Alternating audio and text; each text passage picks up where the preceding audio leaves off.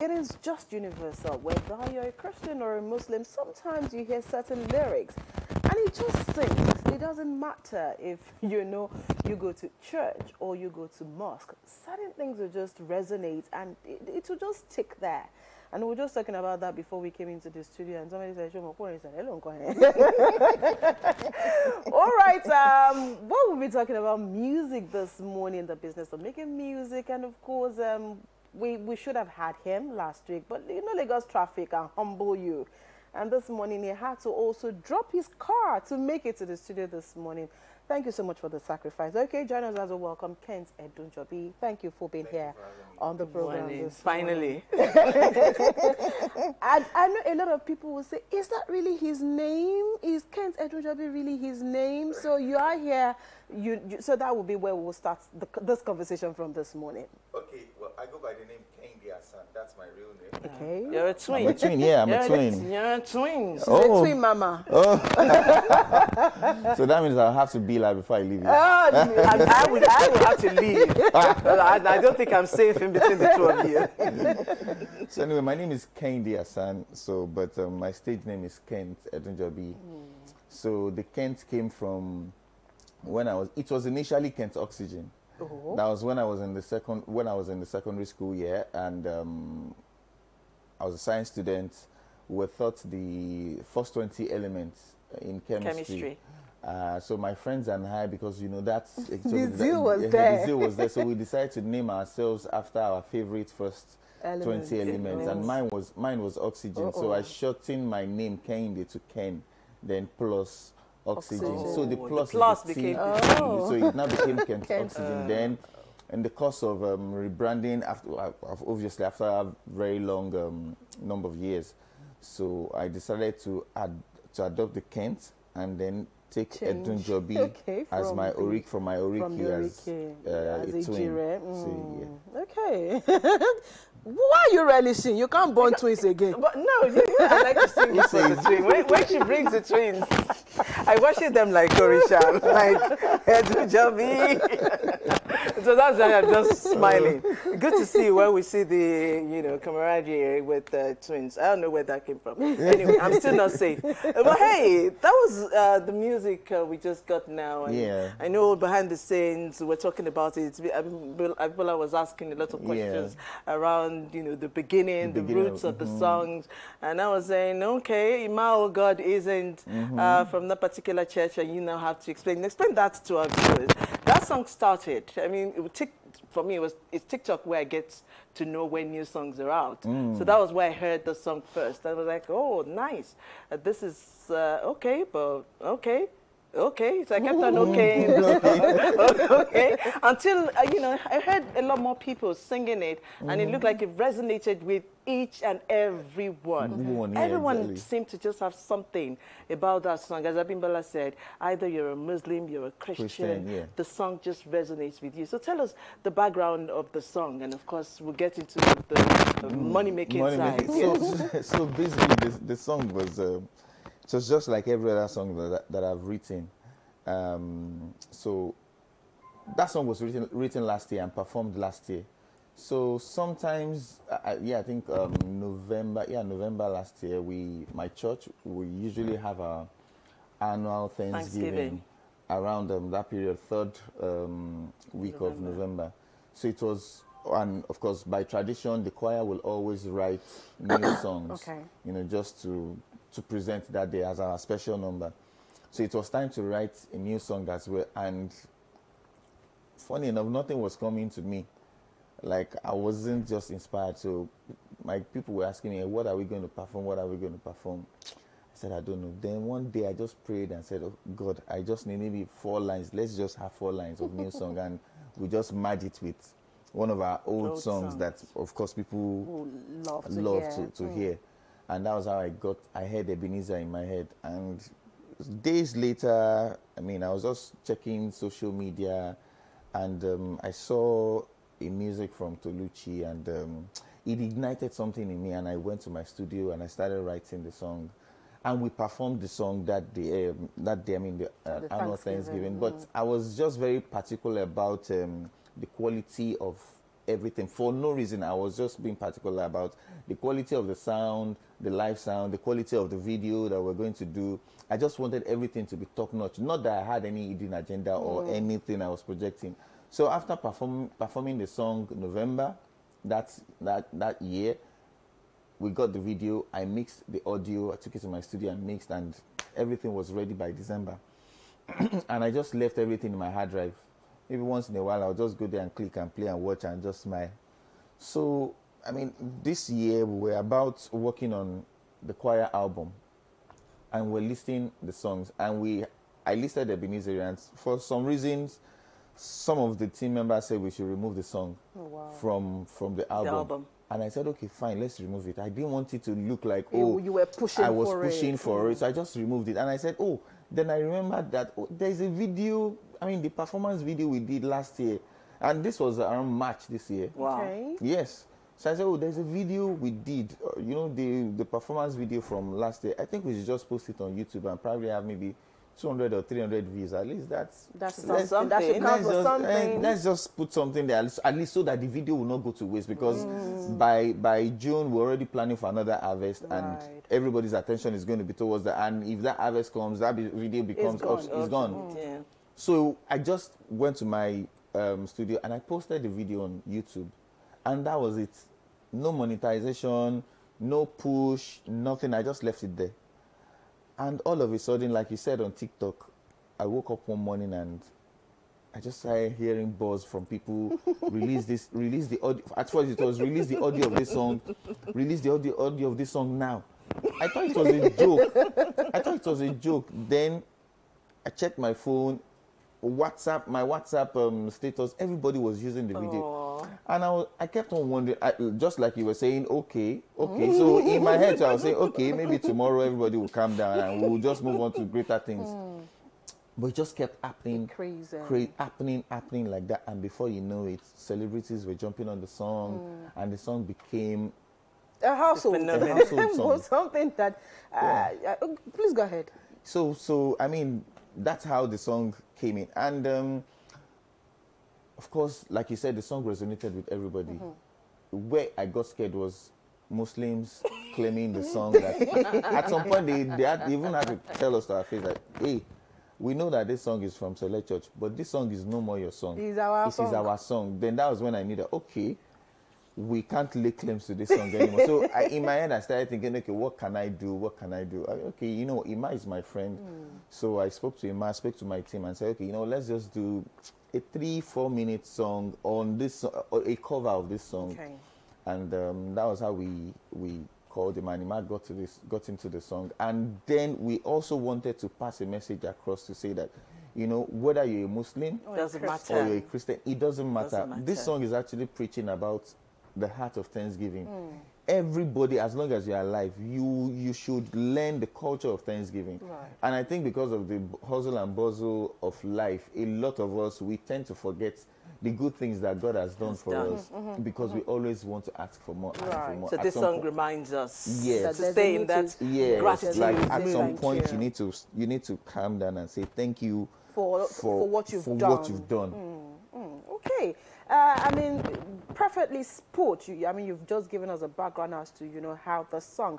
But let's come to the side of you as a composer, because you never thought that this song will create that buzz. And it's still creating anyway, because a lot of people are still just getting in onto it. I know that, when I tried to reach out to you, I said, hey, I hope I can just get to this guy. I hope he's just going to come to his DM, because it's pretty difficult to always get people. It's actually difficult. To get people to read. And so, boom, when you responded, I said, okay, I just hit the jackpot. And it's quite exciting for me. So when it comes to composing music, sometimes you can have it rough, sometimes you can have it easy. Here you are, when you wanted to get inspiration, nothing was coming, but at some point in time, something just came and you were able to build on it. So how much of a work is it to compose music? It's not easy, to be honest. It's always not easy, because what you're doing is you're creating something out of nothing.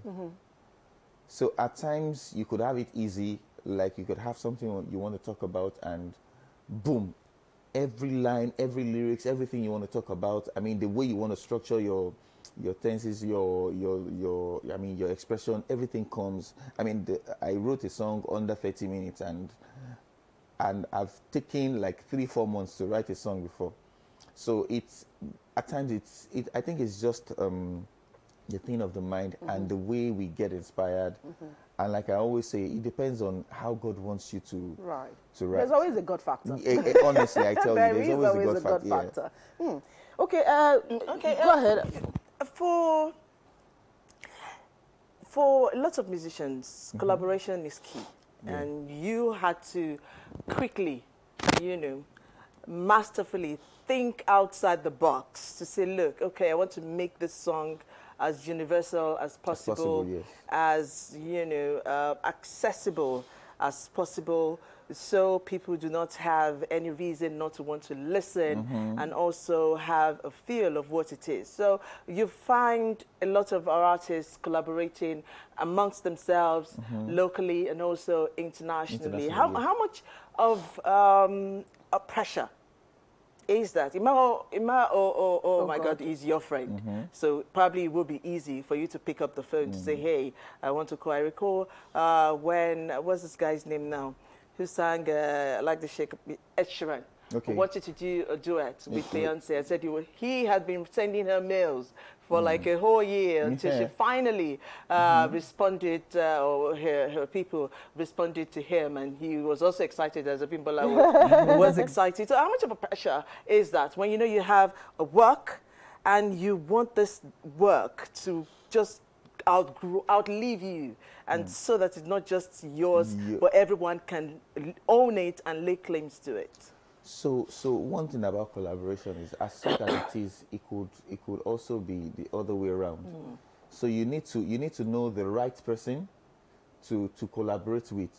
Then the funnest thing now is that if you've chosen someone to say, oh, I think this person is the right person for me to collaborate with, that person too is being careful to say, oh, am I sure this is the person I want to collaborate with? Will my value drop or will it increase? And of course, are we, at the same you get what I'm saying? So for Ima, oh my God, I think it's because we both share, I think I'm lucky for the fact that we both share the same ideology about the song. So imagine me reaching out to someone else who thinks, oh, I don't want to be associated with gospel, or I don't want to be associated with this, or I'm not sure I want to do this. I'm not going to blame them. At the end of the day, it's their career, it's their projection. They know how, they know the kind of pace they want it to take and everything. I also have some people who want to collaborate with me, and I'm still thinking, okay, is it the right decision to take? So it's a two-way thing. Right. At the end of the day, both parties must agree. You're looking at your brand, you're looking at their brand, to see how. At times, it even goes beyond the song, the music itself. The music will be good, and you really want to do the music, but then you're looking at the person's brand. Okay, this person has appeared in places like this. Oh, this person is signed to this particular brand, and I'm not cool with the brand, or my own brand is not cool. We do not share the same. Exactly. So it takes a whole lot. It takes a whole lot. So your team and the other party, they must agree. Then you as a musician to the music-wise. So every boxes must be ticked. Right. I know that. Of course, you are a member of the Celestial Church. Yeah. You are a member of Apex Choir. Yeah. And I think that's where everybody, practically most people, got to know about you. But of course, you do music. Yeah. And you are a fantastic soundtrack composer. Not many people would also know that you worked on the Anikulapo. You got an award also on that. So how did you find your way into soundtrack composition? Was it a recommendation? Did you do something for someone and then, this opens the way for you? Did you walk into that aspect, or how did you find that way? Well, I think it's just destiny, because that wasn't the plan. Okay. So, but like they will say Ori, is Ori Ibitori Magbeyonde. So it was never the plan. Right. So I did. I recorded a couple of songs years back that I was pushing, and then I met Lolo of Wazobia FM, and then she started helping me to push. And one day, Mr. Kunle walked into the studio, trying to push his movie, and he heard my song, Okay. and he told Lolo, "Oh, I would like to meet this guy." And we tried connecting at some point, but I mean, I guess it wasn't just time. Then much later, I think 2016, we reconnected again, myself and Mr. Kunle Afolayan, and he was always talking about how I need to leave the 9-to-5 world and how I need to do music. Music is the only thing you need to do. And That's I'm no like, face. Yeah, you're doing it in his voice. yeah, and he said, "Oh my fiction, you have to be." So I remember when he released CEO, and at the premiere of CEO, I performed, and after that performance, I think around 1 a.m., and I told him, I said, "Egbon, I'm going home. I need to prepare for work tomorrow." You need to leave that. In fact, go and resign tomorrow. And I'm like, "Guy, I need to pay bills." I know. But eventually, I took the bold step. And after taking the bold step, it was more like, okay, what are you going to do? Like, I had all the time to myself. Okay, I was still pushing some of the songs. And then he was, I mean, obviously, he makes movies all the time. So, and we're working together. I said, okay, you know what, let's begin to do music to his films and soundtracks. So that was how I started. So it was, at first, it was going to be a one-off thing. In fact, the first movie I did for him, he first said the movie was going to be less music-driven, no music. So it's going to be just there. But eventually, we end up doing just a song, and it went viral. That was Roti, that was the first one. And after then, rather, we started making music, and from him, I started making for other movie producers too, like Asof. I worked on Femi Adebayo's movie, worked on Kemi Adetiba's King of Voice Part 2 with Neola, did a lot of stuff, and that was how it became, okay, I think this thing is a big business. Big business. Okay, yeah. so let's talk about the business. I love to talk about business. You love to talk about money. Just break it down. So as the Yorubas would say, when you can Oh yeah. what must an artist do? I mean, for you, you had to leave your 9-to-5 job. You thought it was a one-off thing, and you now found someone who believes so much in you and said, "Look, there's more money here than there." So, what must an artist constantly do to keep the wheel of the business going, so at least they can look like you? The first thing is you have to stay true with God. The God factor.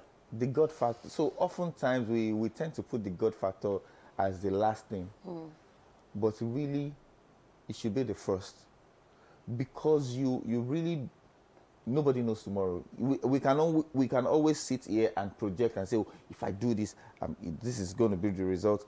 But there's someone somewhere who is saying no, or who is going to say yes. So you need to align with that person first. I mean, I just talked about how Ebenezer came about. Up till now, we still have not spent a dime on the promotion for Ebenezer. Wow. Yeah, and it's everywhere. But I can tell you that I have other songs that, in fact, I have a song that was supposed to go out. In fact, I was already planning a concert for an EP that I was going to drop. But because of my choir engagement, the choir album, I was one-handing, so I had to pen everything to say, okay, after this, let's start. So the God factor is key. Then after that, you need to get exposed. You need to read a lot. You need your lawyer. Yeah. Yeah. You need so oftentimes we tend to. So it's a business. It's a business. So it's a serious because business. we are artists, because we are creative, so we get so carried away with the creative side of things. I want to write music. Oh, I want to play this chord. Oh, I want to do this. I want to do that. But hey, naira and kobo, money must be made. And the truth of the matter is, it's very hard for you to see a creative who is also business conscious. I don't want to say money conscious, but business minded. It's very hard because we creative, we tend to stay in that side of creative. So I mean, it's not a bad thing, but if once you know that, okay, you can't marry both together, get yourself a team that can help you you know, coordinate things. So so that as you're creating the music, your money is also creating and growing. Exactly. So I mean, it's not just about you create content and you leave it there. You have to monetize it to pay bills. So monetize it to pay bills. As you're creating, you pass it on to the next team. They begin to think of how to plug it in places where it can generate. At times, they will even be the ones to tell you, you know what, I think there's an opportunity there. Create something that is going to fit into that spot. Okay. Then we monetize. Right. So how lucrative is making music? Because sometimes a lot of people say, oh, is there? And then you're wondering, so if there's no money, what are you doing there? So how lucrative? It is lucrative. I mean, I had to stop my 9 to 5 to do music. Though at that point it felt crazy. It seemed crazy. I had some friends who said, "Are you sure of what you're doing? I just got married. Are you sure? I mean, are you in your right senses?" But like I said, you have to be exposed. You have to get yourself the right team and read a lot. So I did a lot of reading. You look like a geek, though. like a geek. You look like you're a nerd. Look like you're just always. And so that's why I say read a lot. So you need to read a lot about the business. So for me, as much as I try to read, I try to learn from people. I'm more of an interactive person. So I like to maybe probably not sit with the person, but I will study you. So I have a lot of people I'm studying. Okay, this person is doing this. Okay, how is this person? So, and the fact that I was also very close to Mr. Kunle Afolayan, so I saw that he was balancing the creative side and the business side. So he made me realize that, hey, don't pay too much attention to the creative side alone. You have to create the balance.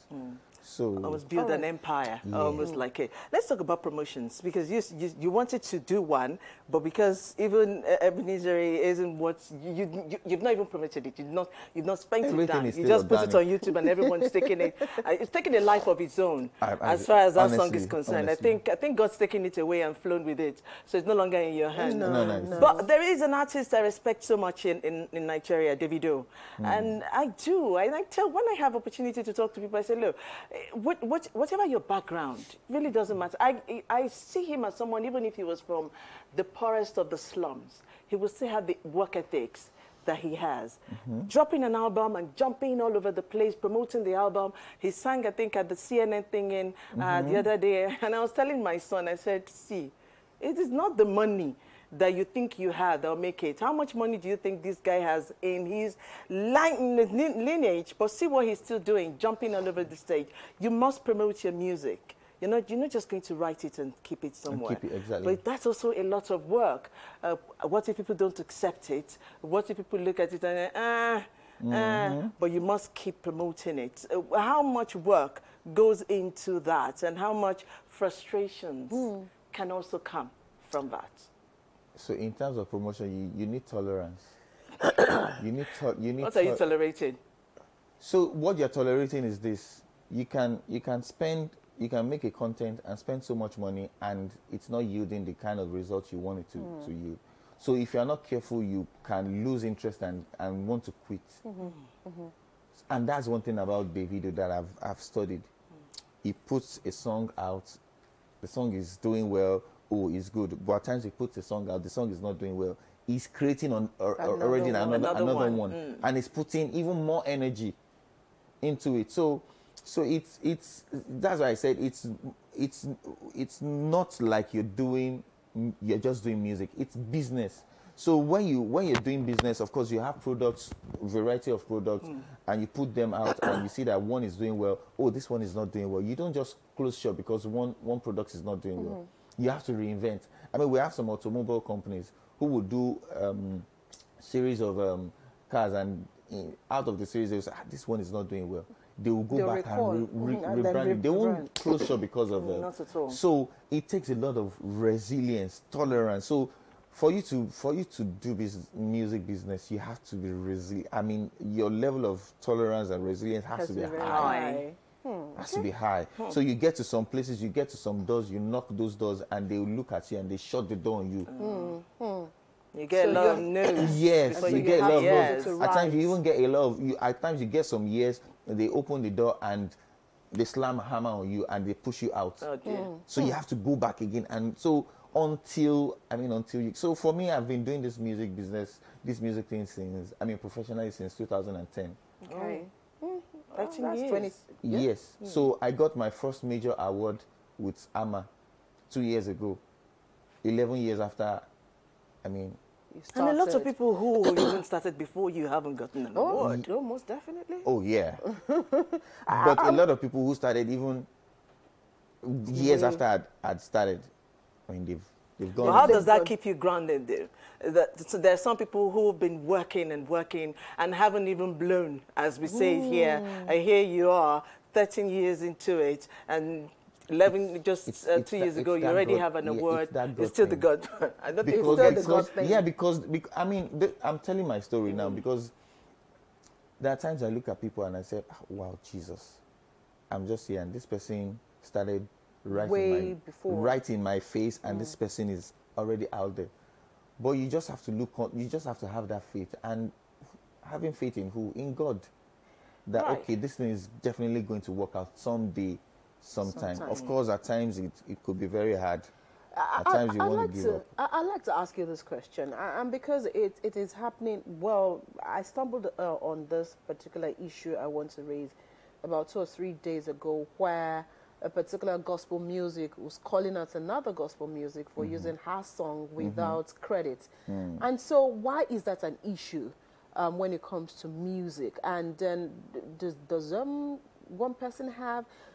I mean, earlier when you were talking about Ebenezer, you talked about the fact that you got Ebenezer, but then you decided to do Ebenezer, and somebody can say, oh no, I've done something like that and they didn't give me credit for it. So what is it about, especially when it comes to gospel songs where almost all words, can be gotten from the Bible and they could sound same. So what's this issue around giving credit? I think it's just one thing I see is from the gospel side of things, we still need to learn a lot. We still need to learn a lot. I mean, I learned when I started. I didn't see myself, and I'm still not seeing myself or boxing myself as, oh, I'm a gospel artist. I am. You do music. I do music, so I want to know everything about music. So one thing I see is the gospel. The gospel side of things. We tend to say things as, oh, I'm doing it for God. It's for God alone, and we just relax. Then when things happens, we now begin to wail or to complain. I saw the video too, and what I said was, this person doesn't even need to complain. At first, after creating your content, did you copyright it? Do you have a lawyer who is helping you to do so? Do you have a publisher? Things like that. So if you already have those things, the business side of things sorted out, if anybody uses your content, you should even be happy, because you're going to sue the person. And you're going to get money. And you're going to get money. Right. I'm not sure a lot of people really understand that. So. Yes. So I told one of my friends, if anybody uses my music now, I'm just going to go to church and do Thanksgiving. Because you just cashed out. On Sunday, because the following Monday like this, the lawsuit that is going to slam. But must it always be legal? Because I remember Victor Wifo with Simi issue. I mean, Simi had to travel all the way to Benin to practically say, Josiah, yes. Okay, so this is it. It has to be, because when you're picking the person's content to use, you know that this content doesn't belong to me. It belongs to someone. You know the right thing to do. The right thing to do is write the person. Seek for permission. At times you might actually get it for free. Right. I have a lot of people who have reached out to me to say, oh, they want to do a cover of Ebenezer. And I'm okay, you know what do you want to, let me see what you want to do. And they presented it, okay, no problem, go. And I'm not even collecting a dime from it. Okay. Do the right thing. Do the right thing the first. right thing. So for most people, it's about doing the right thing. So, but if you take my content without my Asking for permission. so it means you're taking me for, for a ride. Kent Edunjobi is going to sue you. Music producer, soundtrack composer, thank you so much for coming on the show. Your song is giving us great delight listening to it. It humbles you, it reminds you of what you should be doing at that moment. And I'm sure that's what everybody does. So the moment they hear it, they just go into that moment and then start to give thanks. Thank you so much, Kent Edunjobi, and we do hope to have you here some other time when you become bigger in 5-10 years time, and when we can also call on you to probably give us some lessons from your institute. No problem. All right, I mean, for all of you who are out there thinking music is something you can do, as you've been doing it, you're frustrated, this is one of the reasons we bring people like Kent Edunjobi on the show, so we can inspire you. I hope you are inspired. If you're a parent, music is what, yes, your child or children can do and make a living of it. Just prepare them for that life and they will be good to go. But don't forget, the God factor, Kent says, is always important. Thank you so much, everyone. We cannot say thank you enough for what you've done this week for us. Let's do this again next week, Monday. We'll be back with equally interesting topics. Have a jolly good weekend. I am Romelia Esanmedo. Good morning. To everyone who's made this week a great success, thank you so much for all you do, especially to the camera men and women, and of course to the audio, everybody behind the background, so that nobody will come and say that you did not mention my name. Thank you so much for all that you do. And of course to the producer for this week, Adeshakun Igop, thank you for all that you do. We'll see you again Monday morning, 9 a.m. Enjoy your weekend. And I dare say, if you need to go on the Lagos-Ibadan Expressway, you need the God factor. You need the wings. You need the God factor. You'll be flying on jazz wings.